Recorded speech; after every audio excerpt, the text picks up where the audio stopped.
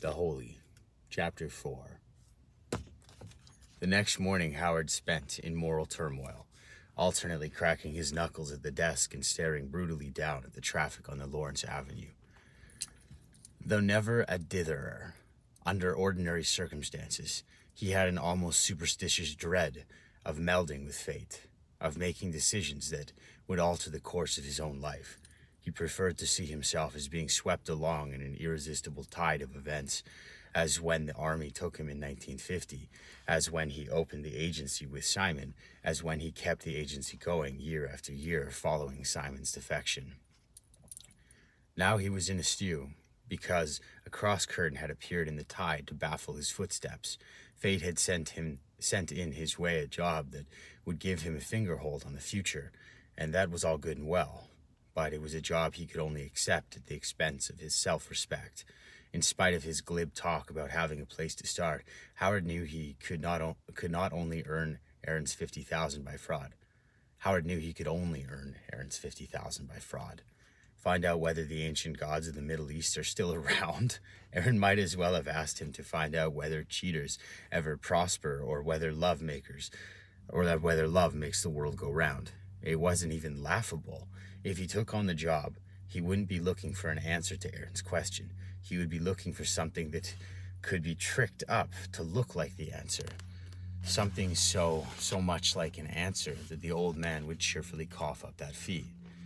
And was that how he wanted to end his career, as an outright con man? Strangely enough, when he got around to asking himself this melodramatic question, Howard smiled and his turmoil subsided, because he realized he was doing something he'd often yelled at Ada for. He was creating a crisis by preparing for a crisis. He was pressing for a decision before a decision was needed. Aaron had suggested he spend a month looking the problem over. Well, why not? He was 99% sure that a month's work wouldn't change the situation, but he couldn't undertake it with a complete honest and pocket Aaron's retainer without a qualm. And who knows, maybe after a month in the water, he'd have a better sense of which way the tide was flowing. All hesitancy gone now, he pulled over a card file, looked up an old friend's number, and called to invite him to an expense account lunch at the Sheraton. Are you getting or giving? Oh, that wasn't him. Are you getting or giving? His friend wanted to know. Getting, of course. Do people buy you lunch to give? Every day, son. Sometimes twice a day. Hayes Peterson was a leg man for a columnist at the Chicago Tribune, and he had almost as many names in his head as the telephone directory. God, you're ugly, said Howard. He said as Howard slid... Oh, excuse me, once again. God, you're ugly, he said as Howard slid into the booth across from him. I keep forgetting. Between times, the gray cells iron out all those crags and gullies and scars. I know, Howard said. I do it to myself. Until I actually look at myself in the mirror, I get to thinking I'm a pretty good-looking guy. From when I was a kid. Club soda with lime, he told the waitress, who paused at their table. Hayes Peterson held up a finger for another martini. He was in his mid-50s, a perfectly round little man who carried his extra weight with complete aplomb, helped by a tailor who knew his craft. He had a cherub's pink face, a rosebud smile, and a tongue that could tear the flesh off the living bones. So what are you after? He asked, after they'd gossiped for a few minutes. A name, maybe. Maybe? Maybe. You don't have such a name. The little man sneered at this improbability. Go on. A few years ago, your man did a story about a psychic fair held at that shopping center at Broadway and Diversey. I'd like an in to that scene. Hayes looked at him with distaste. You want an in to the psychic scene? I think I do. It's a place to start. So what name do you want?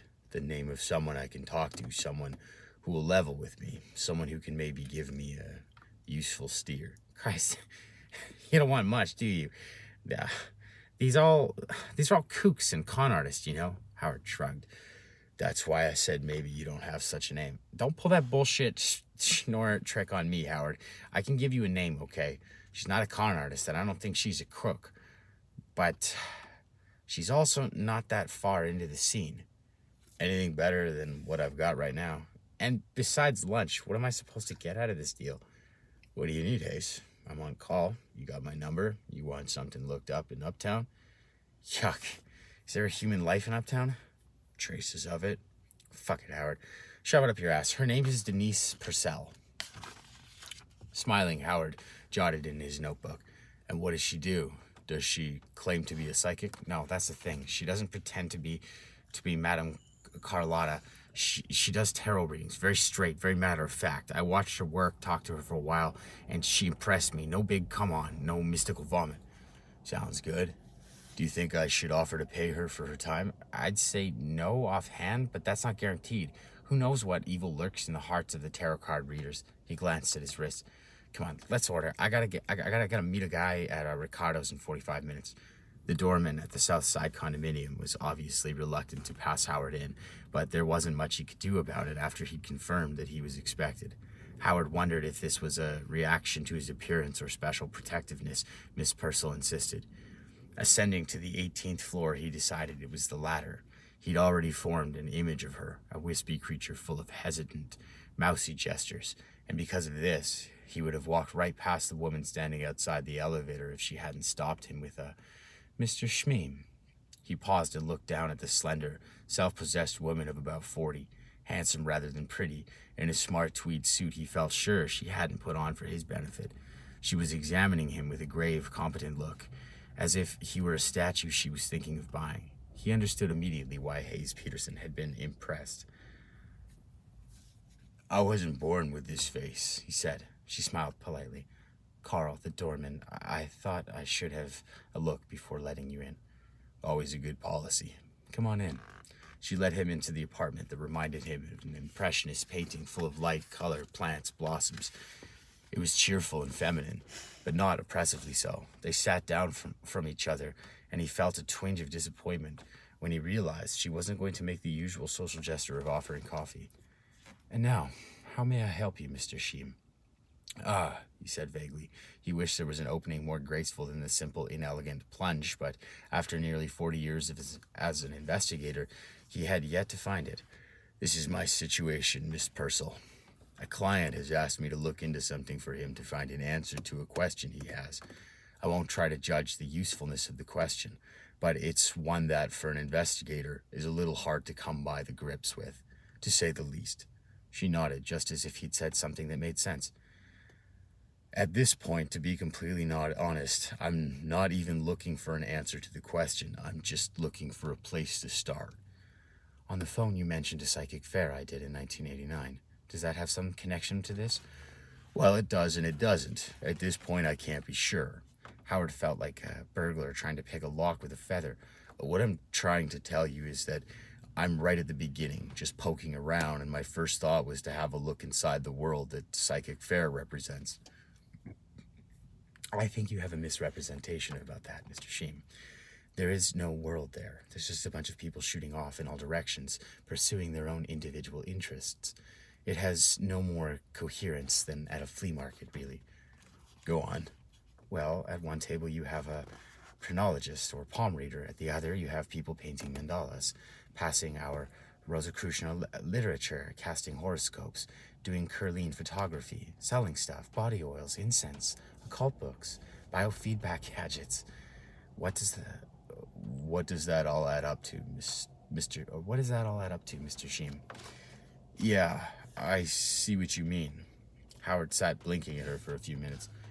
"Maybe I'd better just tell you what it is that my client is after." "All right." "I make no apologies for it. I don't say it makes good sense. It's just what it is, okay?" "Okay." "Do you know the Old Testament, Miss Purcell?" Her eyes widened impressively. "I suppose I've read it half a dozen times over the years." "Then you know a lot better than I do. In outline, the Jews, the Israelites, were ultimately rejected by God because they were unfaithful, because they preferred to worship the gods of their neighbors worshipped, Baal and Azeroth and Moloch and that lot." She nodded. "Okay, my client wants to know something about these gods. He wants to know what made them so much more attractive than the gods of Israel." She studied him with disapproval for a moment. "You're joking." "Frankly, that's what I said to him myself. Maybe if you heard him explain it, it would sound more reasonable." "It isn't that the question itself is ridiculous. It's that a private detective. Howard nodded.